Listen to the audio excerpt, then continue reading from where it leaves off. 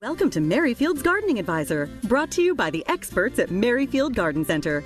Join us as we discover beautiful plants, new trends, and exciting ideas for your landscape. So let's get growing together. Merryfield's Gardening Advisor, bringing out the best in your garden.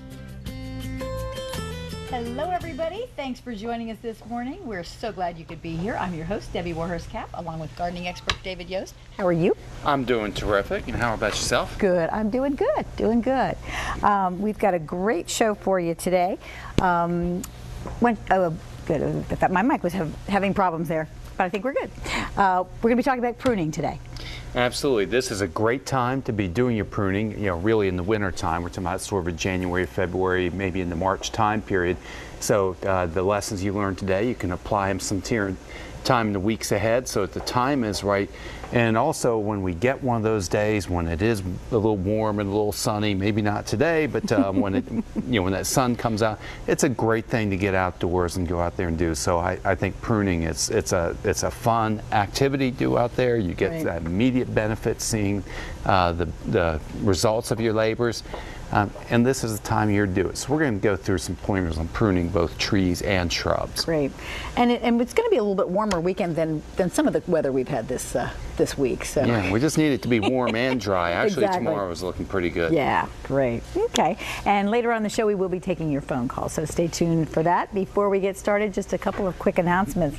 We are very excited because next Saturday, January 18th, kicks off our winter spring seminars, our free seminars at all three Merryfield Garden Center locations. And as you can see, we start off with three fantastic topics: orchids, a gardener's calendar, and terrariums. So we've got quite an interesting mix there of topics for next week. Lots of great topics throughout the whole seminar schedule, and we go pretty much through April. But it changes a little bit. For the most part, they're at 10 a.m. We've got a few afternoon ones, and then as we get into the spring, we'll have some Saturday and Sunday sections and great ideas. Perennials, roses, water gardening, gardening in small spaces, a lot of landscaping, a lot of different ideas, houseplants, even some cooking. Right, and these are popular. They tend to fill in pretty quick, so I try to tell everybody try to get there at least 5 or 10 minutes early so you get a good seat, because they do fill up quickly. And I wanted to mention a little bit, like a lot of the same presentation doing today on pruning. You'll see some of the same pictures repeated even as we go into the gardener's calendar next week. But it's neat because we have time to go into more detail, elaborate more. You can come in, your questions and answers. So even though it's a little overlap, I still want to encourage you to come to the seminars. Absolutely. We've got great guests. We've got our people at Merryfield Garden Center who are so knowledgeable. We've got some outside guests, and you'll see several of those over the next couple of weeks here on the show as well. Right, like Jonathan Cavalier is coming in talking about orchids. He works with Smithsonian now. Of course, started with us at Merryfield. Right. So be sure to stop by the stores, pick up a copy of the seminar schedule, or go to merryfieldgardencenter.com. And if you're not on our email mailing list, please sign up for that, because we send out pretty much weekly, bi-weekly informational e-blasts, but we will be sending this out, as well. As you're there at the store, please take advantage. Our after Christmas sale is pretty much winding down. I mean, we're starting to pull everything together. They're going to be packing things away. So come on in this weekend and take advantage. It's now 50 to 70% off on great Christmas items. So it's a perfect time to stock up for next year. We're consolidating down and trying to get the garden center set up again. That's right. The seeds, all the beautiful, wonderful vegetable and flower seeds are coming out into the place. But so as Debbie said, it's winding down, but there's still some really, really good bargains to be had in there. Still lots of stuff to pick through. So you definitely have this little overlap. Got the after Christmas, and spring is on the way. Right, right. So also pick up your calendar if you haven't gotten one. We're very proud of our free calendars at Merryfield Garden Center, and as always, register for the free tickets that we give away. So lots going on. I was going to mention we were very proud that we had a trade show this week in Baltimore, and it's probably one of the main trade shows that for the nursery industry for the East Coast, and so several of us were up there. Oh, it's huge. I mean, I was there pretty much the entire day and probably only saw half of it. Right. We've got several of our people are up there a couple of days. So as part of that, my dad, Bob Warhurst, was awarded a very special award from the Virginia Nurserymen's Association. He was awarded, well, I've kind of heard two different titles for it: Distinguished Person of the Year Award, or the now I can't even remember the other one, but he's got a beautiful plaque and a very well-deserved honor. Yeah. Well, like I said, very proud well of my deserved. dad. Exactly. He's put his entire life and his heart and soul into promoting the nursery industry and bettering it. So exactly, and that's from the state association. That's right. So it's a little more than just the Fairfax County area. Way to go, Dad. All right, let's get to our topic. Okay. Well, I'm just going to start right out with some pictures here. That will emphasize that winter is the season to be doing your pruning. A lot of it, particularly, we're going to focus on deciduous trees and shrubs, the ones that shed their leaves. And a lot of this, because you can go in there, you can really see the branching structure that's in there. You can see if there's branches that are rubbing or crossing, or if the shape's uneven. The other is that it's in its dormancy, so there's no sap flowing. You're not disrupting the growth process of the tree or shrub. And of course, another advantage is we don't really have any kind of insect or disease activity going in. So the winter time, this sort of January, February, March time period is really ideal for pruning many of your trees and shrubs. Now, just as an example of pruning, I've selected the crepe myrtle. There's a lot of different methods and techniques.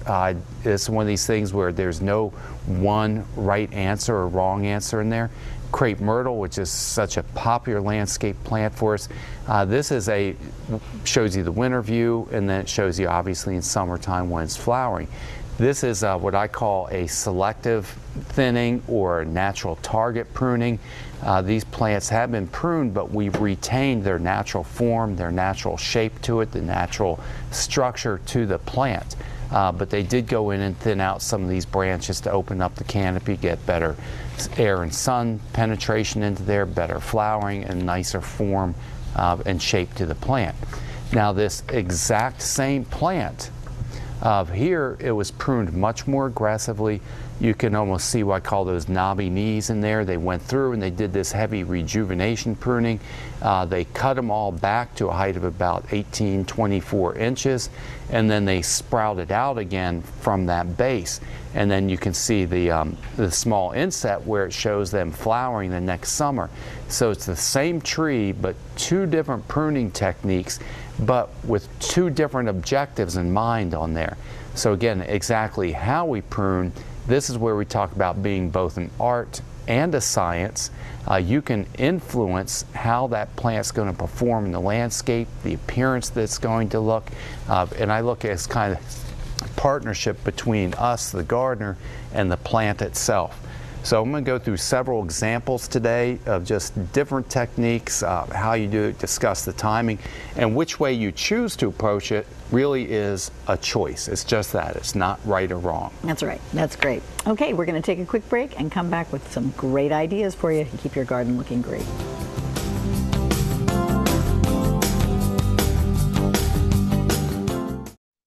Hi everybody, welcome back to Merrifield's Gardening Advisor. So glad you could join us today. We've got a great show for you today. We're talking about successful pruning. And David has brought in lots of pictures, and he's got some tools to show you later. So David, you over in our virtual garden. Are you ready for us? Okay, there we go. Let's talk about pruning. This is, I know it's, I love talking about it, and I know we'll get lots of questions from you about this later today. Here I am obviously standing between two different trees. This is a local shopping mall, and I thought it was a good example because along the same road, the management company on one side, left the trees alone, and the other side went through and pruned them. So one of the things I want to talk about is, first of all, we really have to set a clear objective. What is our purpose? What is our intent? Before you even make your first cut, you need to have some idea of where you're going and why you're pruning. So what would happen is if I look at this tree was untouched. Now it would benefit from some pruning. You can see we have some of these branches we call sort of forming a co-dominant leader. You know, this side of the tree really is getting a little bit out of balance, a little bit lopsided.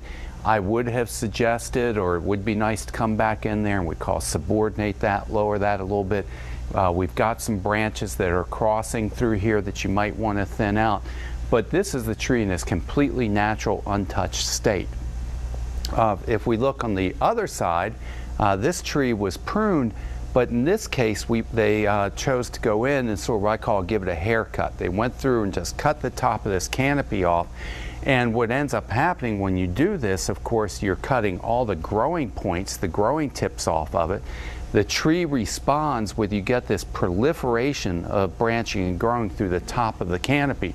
This is an example where through incorrect pruning we've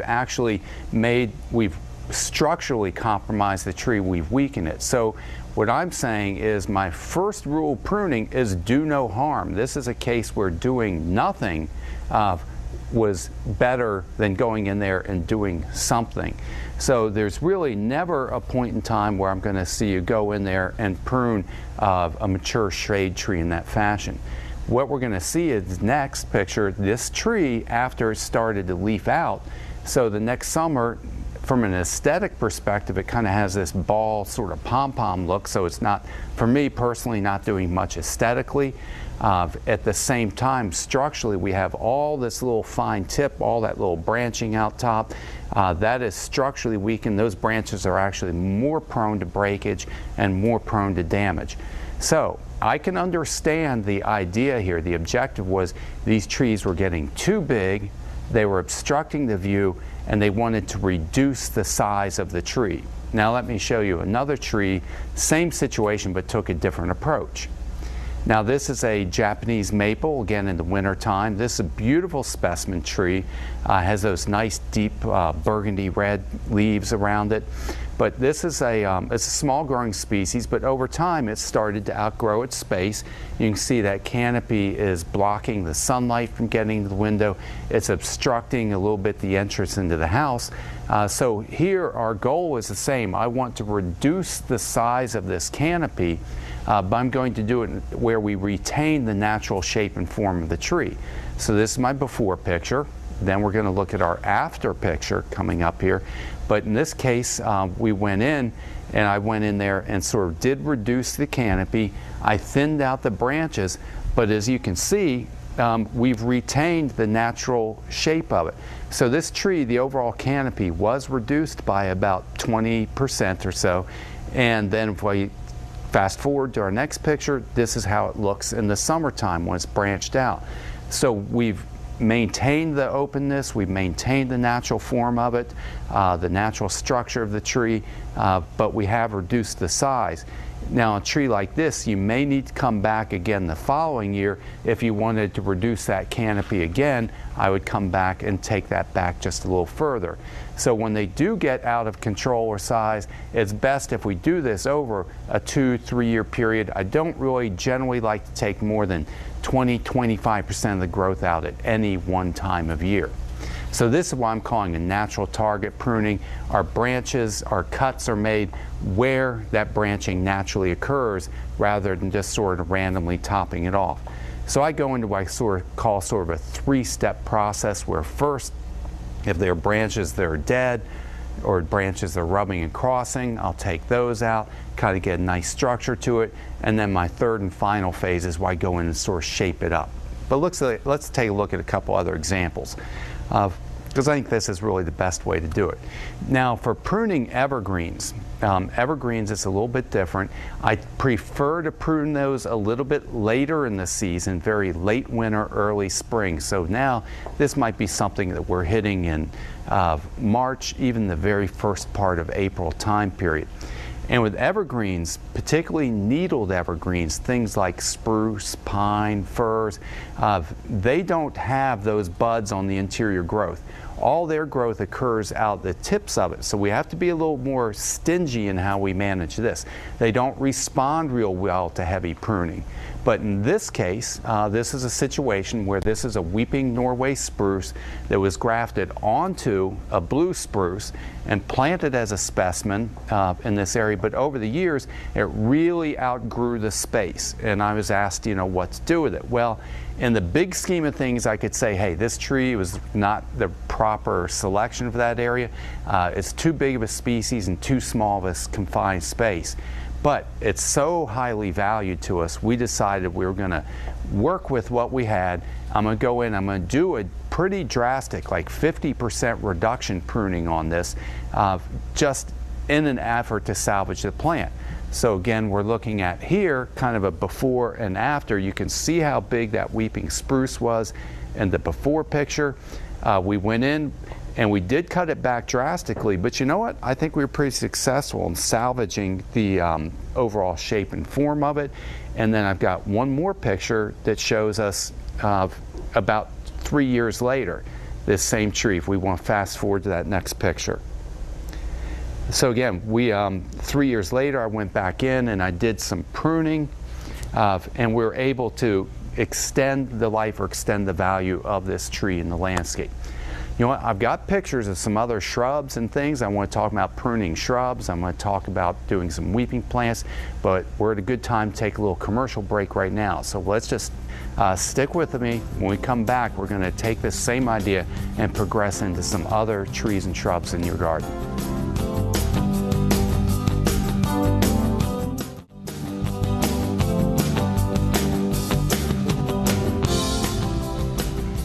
Welcome back to Merrifield's Gardening Advisor. We're talking about pruning. I'm just going through a bunch of examples, and I tell you, it's something that takes time to learn. I encourage you. We're going to be having classes on this at our seminars where you can go into a lot more detail. But we talked a little bit about pruning deciduous trees, some evergreens. I wanted to say a thing or two about pruning of deciduous shrubs. Now, what I'm promoting is this idea, what I call this selective thinning. In this diagram, you can see I've got my my before image here, and there's all these stems in there. This plant is very thick. The growth is very tight and dense on it. What will happen, these branches rub and cross, the trees or the shrubs competing with itself. It's not getting as much sunlight in there, and sometimes the flowering diminishes. Or a lot of times, our main reason people are out there pruning really a lot of times is trying to reduce the overall size of it. So again, proper plant selection is a big thing as far as trying to limit the amount of pruning you have. Trying to select plants that will stay in the area they have. But they get big, they get overgrown, we go in, we want to rejuvenate them. So in this case, what I'm trying to do is maybe go in and cut out about 1/3 of the growth. And the idea is going in where we take maybe 1/3 this year, 1/3 next year, 1/3 the following year. So this is something we do on a regular, ongoing kind of maintenance perspective. And again, I'm going to use smoke tree here as an example. So we'll start with my before pictures.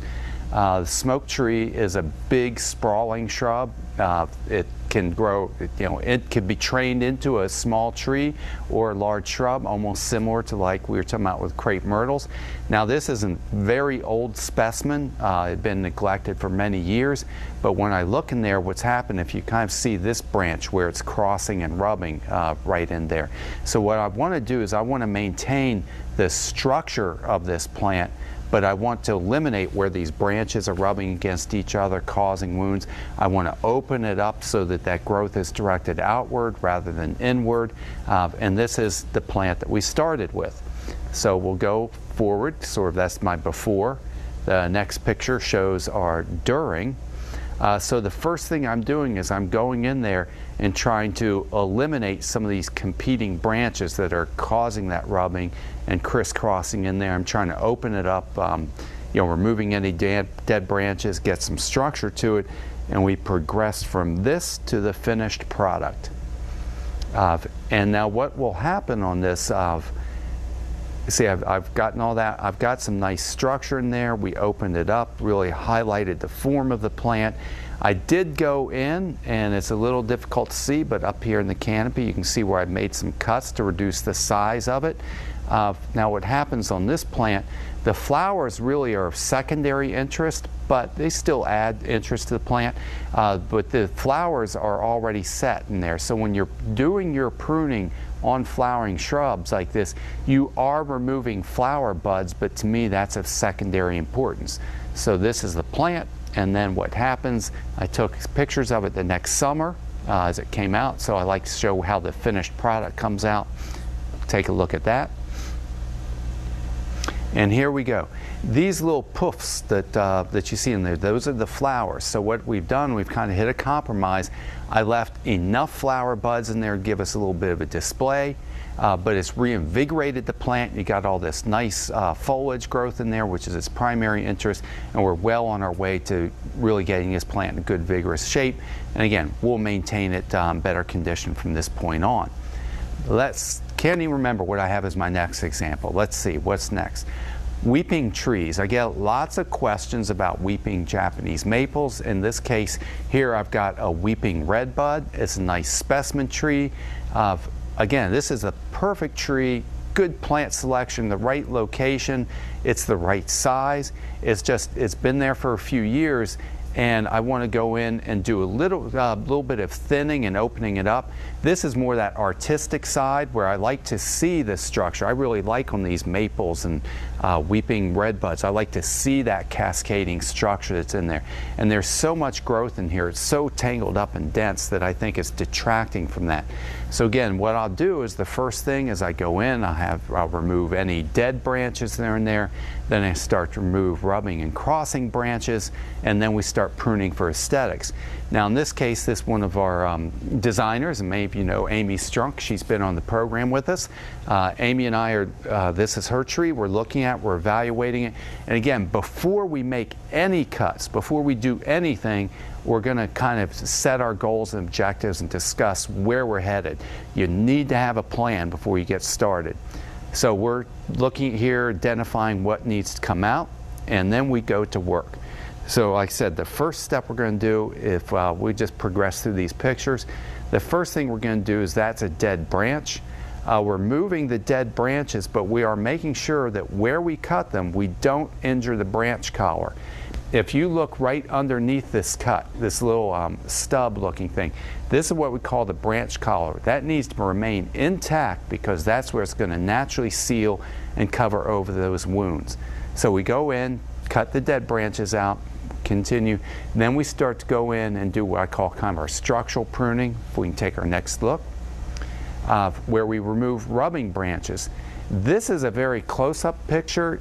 You can see right in this zone here, the branch was running between those. It was becoming embedded. It was rubbing between those two larger branches. That actually creates a wound that can then allow wood decay organisms to get in there. So we removed the dead branches. We took the rubbing and crossing branches out of there. And then we go out and start working at the outermost canopy. This is where we kind of start to bring it back in and reduce the size of it, while here we're also working to maintain that nice cascading form of it. And it's fun. This is great. The nice thing, plants, they're resilient. Hey, if something goes wrong, you make a bad cut, guess what? It'll grow back, you know. So don't be too afraid to go in there and cut. And then we're proceeding through there. This is where Amy's trying to show you where we've opened up the branching in there. We're starting to get some real structure to it. We had some conversation about this branch right here because it is crossing back over the center of the tree, but that's also one of the things that's adding interest to it. So that's that just judgment side where we chose to leave it in there. So we did our thinning, and then let's see where it progresses from here. This is the finished product, looking good. And again, my final picture is going to show where it's flowering in the next spring. So again, beautiful specimen tree. We've maintained the shape. We've enhanced the form and integrity. We've brought it back in a little bit. If you can remember back to that earlier slides, there's no chopping and just random cutting in here. This is really the way I'd love to see you do it. Okay, so once again, I'm being told we have to take a little commercial break. When we come back, I've got some more examples of shrubs and how we can prune them and keep them looking beautiful in your landscape.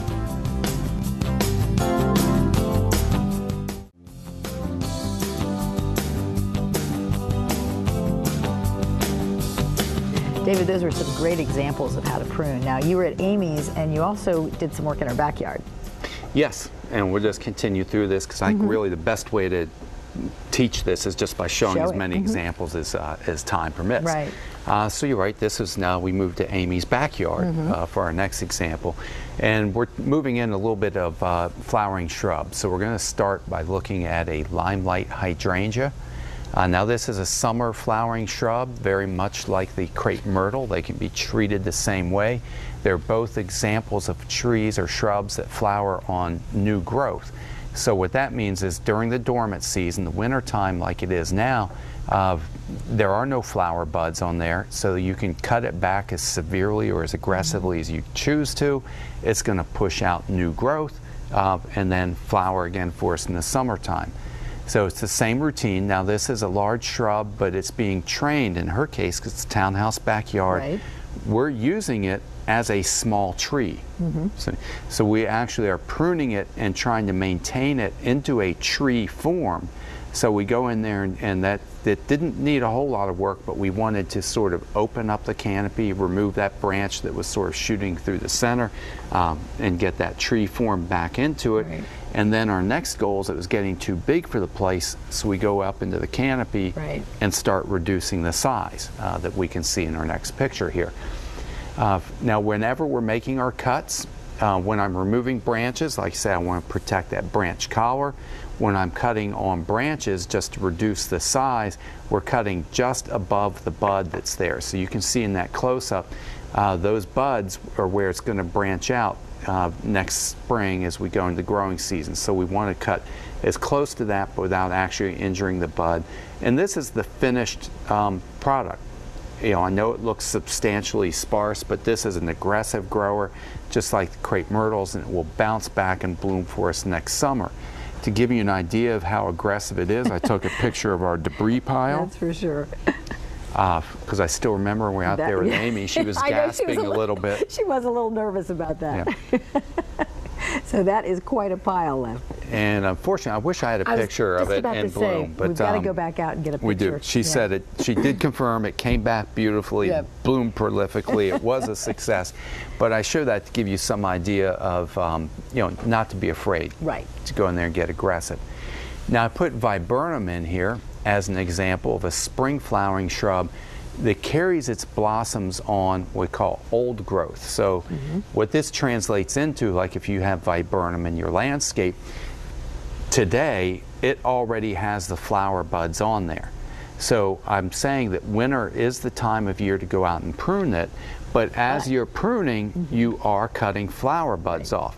So this is where you kind of find this happy medium where I'm saying I take about 25% of the growth out.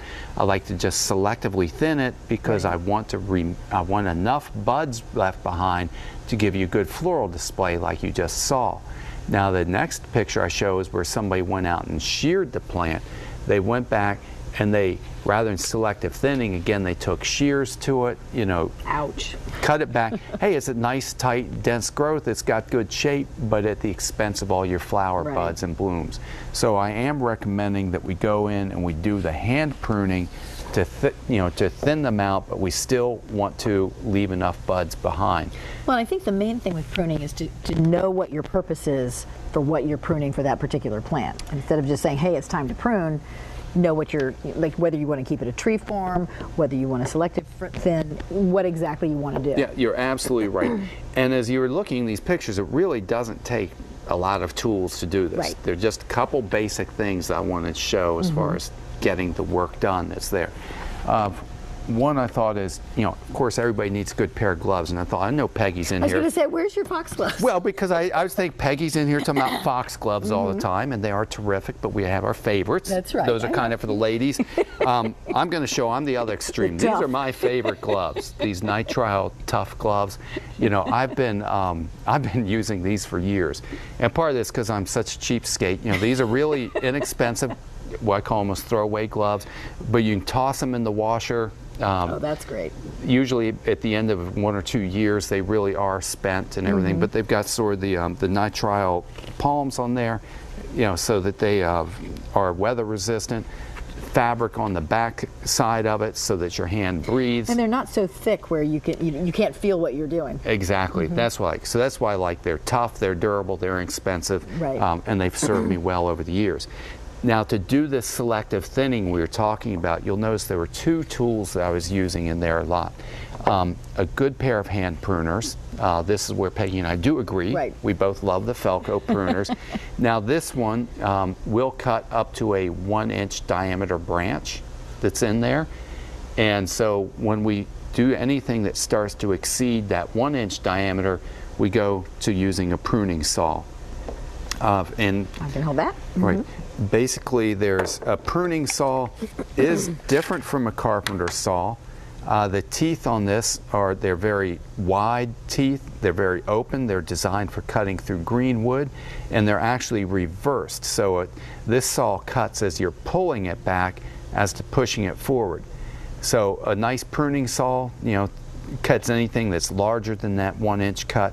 And whether you get one like this, which has the fixed blade, or the one that personally I use is a folding saw, I like because you just kind of bring it out of the pocket like that with a folding blade. Here I'm getting myself all confused. There's an arsenal of tools here. But basically, a hand pruner, a nice pruning saw are really the only things you need.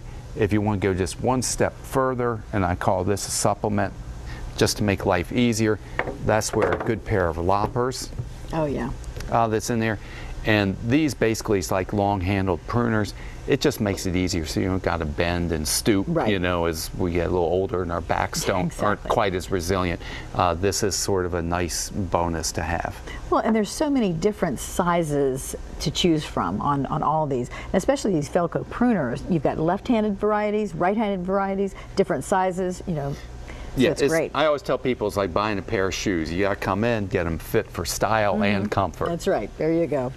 So you want to be able to do your job well. We're going to take a quick break. When we come back, we're going to take your phone calls. So if you have any questions, give us a call, 703-387-1046, and we'll talk to you in just a couple of minutes. We've got seminars. Now, next week in the gardener's calendar, you're going to touch on pruning a little bit. Right, but as I said, that's one section of the entire talk. Right. Repeating some of the things you saw today. Right. And then on March 1st, Larry Shapiro is going to be devoting the whole seminar to pruning. Yes. So lots of opportunities to learn about it. He actually gets a little hands-on. Takes you out in the garden. Right. Lots of fun. Okay, we're taking your phone calls, so if you have any questions, give us a call, 703-387-1046. And David, our first caller, is a pruning question. Gretchen's calling from Forestville. Hi, Gretchen. Are you there, Gretchen? Oh. How are you? Oh, there we go. Are you there? Yes, I'm here. Can you hear me? Yes, we can. How are you? Okay, good morning. Happy New Year. Thank you. You too. Thank you. Well, I have a question regarding crepe myrtle. I purchased this crepe myrtle about maybe 10 years ago from a stick plant area. It was like $1. And I wasn't going to let it die, and it did not. So it has been growing and growing about now 10 feet tall. Now, I want to prune it because I don't want it as tall as it is. Can I do a third of the pruning, perhaps, and topping it without damaging it? Yes, crepe myrtle is it's a wonderful plant for many reasons, but of course one of these is it responds so well to pruning. You can do almost anything with that plant. You can train it into a tree form. You can keep it in a shrub form. You can kind of have that multi-stemmed look to it. Oh, okay. It's a really versatile plant. And it is one that, because it's such an aggressive grower, even if you get more aggressive on the pruning, let's say you cut it down as much as like 50%, it will respond, it will grow back, and it will bloom for you. So really, it's back to what I was saying, look at it kind of in your mind, visualize how you want it to look this summer, what you want the mature size to be, and then there's really no rules. Just do your pruning while it's dormant here. So you figure what that plant's going to put on maybe 2 feet of growth a year if you're really lucky, at 1 to 2 feet. So depending on what you want the mature size, just go back there and make your cuts and make it the shape that you want it to be. Okay, I've taken cuttings from that, over the years and transplanted them, and they're growing. Is there a time frame in which I should cut the seedling from that, where I've transplanted elsewhere? Again, sometime during its dormant season, which means, now sort of January, February, March time period. Crepe myrtles really don't start leafing out and growing till May, so you can even push that to as late as April, I would say. But you're just looking for a time when the weather's nice and you feel like getting out there in the yard and doing a little bit of work. Great. Thank you so much. Okay, thank you. That's one of the easiest plants in the world to work with. Wonderful. Thank you. Thank you. Have a great weekend. Okay, Karen is calling from Bowie. Are you there, Karen? Yes, I'm here. Hi. Good morning. Good morning. Good morning. How can we help you? I have a flower bed that's up against my house that had been overgrown for years. And a friend of mine and I went in and we took a bunch of stuff out, and lo and behold, there was this tiny little Nandina back there that I didn't know existed. And now that all the big stuff has been removed, it's growing, and I don't know what to do with it. I don't know how to prune it or shape it or anything. Yeah, plants like Nandina and crepe myrtle we've talked about, a lot of times they will self-seed just from the seed pods on the plant. So that's my guess, is you just had a volunteer come up from a neighbor's plant or surrounding plant. So those are always just, free plants and a treasure to find out there. Now, Nandina, it tends to be what we call heavenly bamboo is the common name, because it has these multiple stems that come up from it, several stems. And what will happen is over time, it can get what we call leggy, where all the growth is at the top and it's kind of naked down below. Yeah, so the recommended way to prune this is when it starts to get to that point, through selective thinning, you go down there, you go right down close to the ground level and cut out some of the oldest branches. I know this is kind of gutsy, it's hard to do, because now I'm going in and I'm cutting the oldest, most vigorous growth out of it, but that promotes and encourages new growth to come up from the bottom or from below in there. So the plant doesn't necessarily require pruning, but when it gets mature, when it gets to a point where it's starting to get that leggy growth and it's not looking lush and full, you go in and take out maybe 25% of the older growth, and you do that kind of on an ongoing maintenance basis rather than going in and doing it all at once.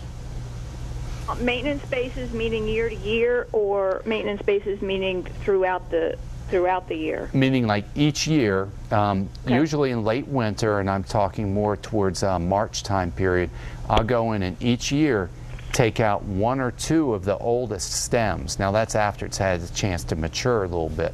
But I just prune it that one time, not throughout the year, just that one time in late winter or early spring. Okay, great. Okay, thanks for the call. Thank you. Take care.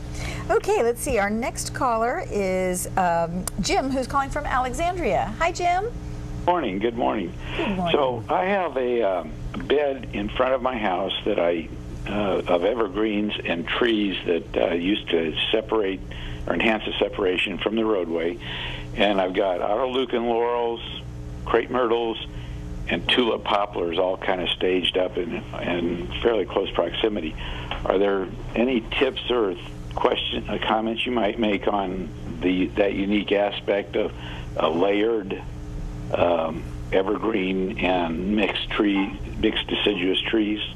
Well, the good news is those are all plants that do respond well to pruning, and you've got a lot of latitude to work with on there. Now, we didn't talk too much about broadleaf evergreens like the laurels. I talked a little bit about needled evergreens, and this is a fine distinction. The conifers, like I said, juniper, spruce, pines, the chamaecyparis, those you have to be stingy with the pruning on it because they are not able to regenerate growth.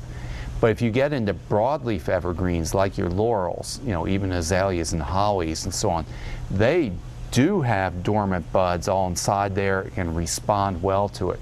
So laurels, if they're getting overgrown, you can go in there, you can prune them aggressively, however much you need to prune them, and they will leaf back out and fill back in.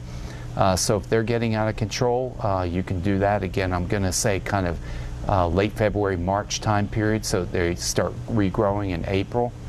When you talked about the magnolia, the tulip magnolia, tulip poplar, or tulip poplar, so those are the big trees, right? We're talking about the same tree? Correct. Yeah. They generally don't require much pruning, other than if they're really getting too big or if they've got some damage in there. So again, if you feel a need to prune that, then we would do that during the winter time when it's in there. And I've forgotten, what was the third plant you're using? The crepe myrtles as an intermediate plant. Yeah. So I've got laurels at 4 feet or so, and I've got the tulip poplars that are up, run 12 to 20 feet, and then in between I've got the crepe myrtles, and typically I've been letting them grow out about 6 inches a year on the stem, but starting to thin them down now. Yeah. Now that's a fantastic combination as a sound barrier. You'd mentioned around the highway, because you do have the varying heights there and there. You've got a mix of deciduous and evergreen.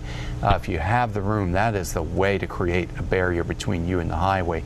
My only little concern is that for the crepe myrtles, eventually if they start getting shaded out, that's going to diminish their flowering. So you may find if you run into that where the crepe myrtles, if their flowering is getting diminished, you may have to do some thinning in the taller canopy of the poplars to keep some sunlight getting into them. Thank you very much. Okay, thank you for the call. We're going to take a quick break and come back with more of your phone calls.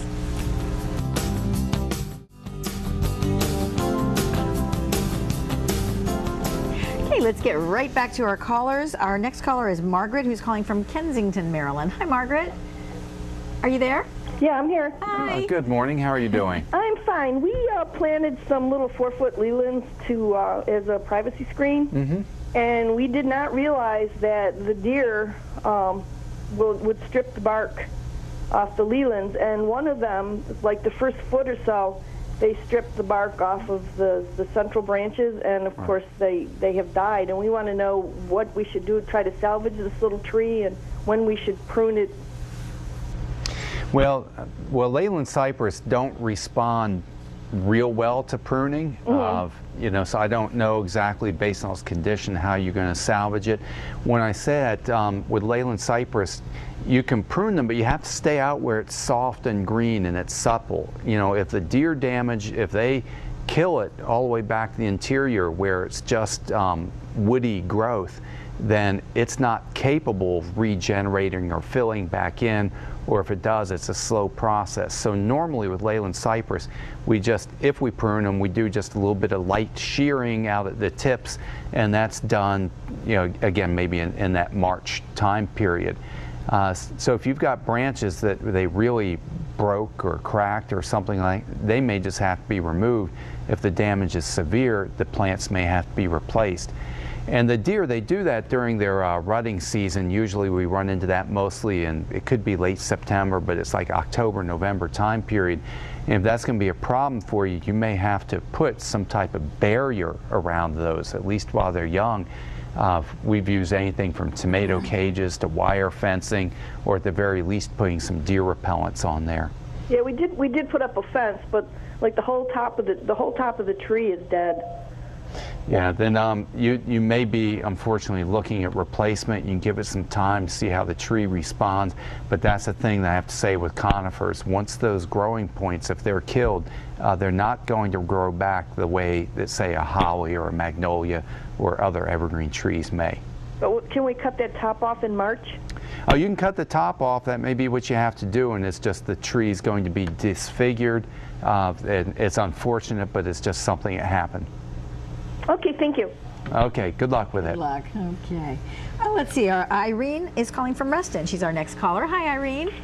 Good morning. Good morning. How are you? I'm calling about a brown turkey fig tree. It's 2 years old now, and we bought it at about 5 feet. But it seems like it's growing out of control. And last year we pruned it a little bit, and I'm wondering about pruning it again this winter, because if it gets to be 12 feet high, it's hard to pick the fruit, and it's going to be way out of proportion for what we want in our garden. So what would you suggest about pruning? How far back? Yeah, I would prune it while it's dormant, meaning before the growth season begins. Now with figs, because they're can be a little temperamental in their cold hardiness, and we've certainly had the cold temperatures, you might wait until very late winter, early spring, when you start to see a little bit of buds breaking out on there. So we're talking again that March time period, and prune it back at that time. Now figs, they're interesting in that you already have the flower buds on there.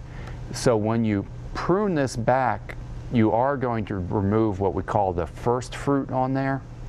Let me ask Irene, do you usually get 2 harvests out of these figs? Well, we get one very long harvest. Okay. This may influence the harvest on there because we call that first harvest or first fruit. You'll be cutting that off when you prune it, but this is a vigorous plant. It's going to regrow. It will set buds, and then you'll still capture that second harvest that's in there. So I would go ahead and I would cut it back. I'd cut it back to whatever size you need it to be, so that might even be a vigorous cut.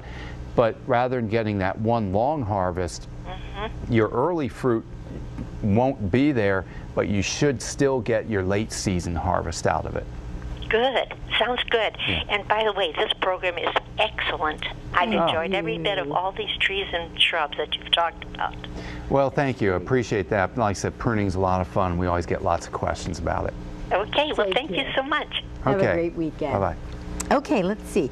Michael is calling from Temple Hills. You there, Michael? Yes. Good morning. How you doing this morning? Good morning. We have great. less than a minute. Do you have a very quick question? Yes. I have a question about rose bushes. What is the best way to prune a rose bush and keep its aesthetics?